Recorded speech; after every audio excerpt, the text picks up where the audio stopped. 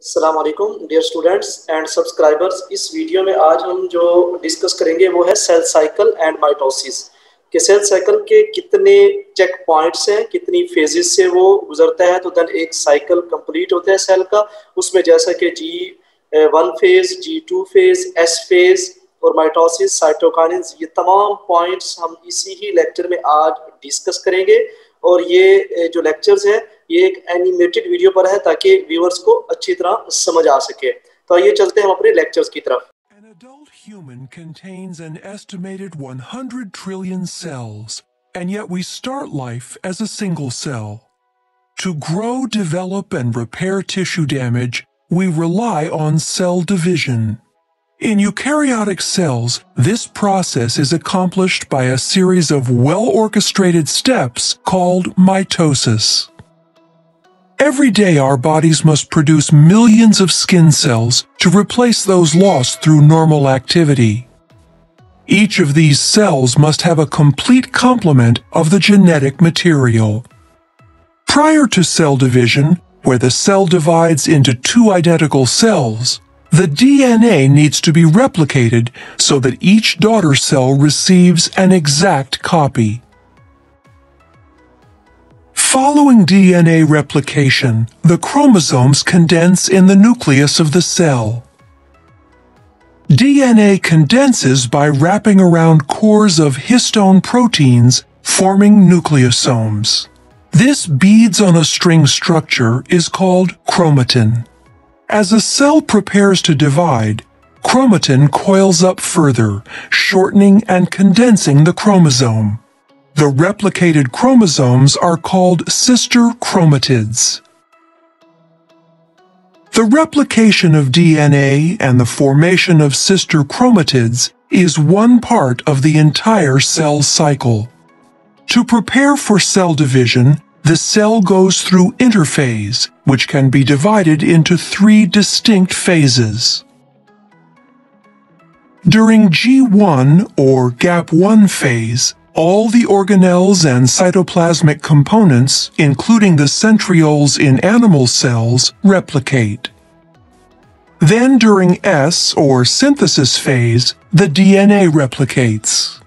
Finally, during G2 or gap2 phase, all the enzymes needed to aid in the process of cell division are produced. Most eukaryotic cells spend a great deal of time in interphase, and a very short period of time actually dividing, a process called mitosis. The cell is now ready to go through mitosis, which consists of prophase, metaphase, anaphase, and telophase. During prophase, the chromosomes condense and become visible, appearing as two sister chromatids held together at the centromere. The cytoskeleton disassembles as the spindle begins to form. In animal cells, centrioles play an important role in the distribution of the chromosomes in the dividing cell. The centrioles migrate to opposite poles, establishing a bridge of microtubules called the spindle apparatus, and the nuclear envelope breaks down. Towards the end of prophase, chromosomes attach, by proteins in their centromeres called kinetochores, to microtubules from each pole, moving the chromosomes toward the equator of the cell. During metaphase, all chromosomes are aligned at the equator of the cell, called the metaphase plate. Anaphase begins with the degradation of proteins that hold sister chromatids together, freeing individual chromosomes. The free chromosomes are then pulled by their kinetochores to opposite poles. At telophase, a cleavage furrow forms in the center of the cell. This indentation is made from a constricting belt of actin filaments surrounding the inside of the cell's circumference. Chromosomes cluster at opposite poles and begin decondensing as the nuclear envelope reforms around them. The spindle apparatus disassembles, as the microtubules are broken down into tubulin monomers that can be used to form the cytoskeleton of the daughter cells.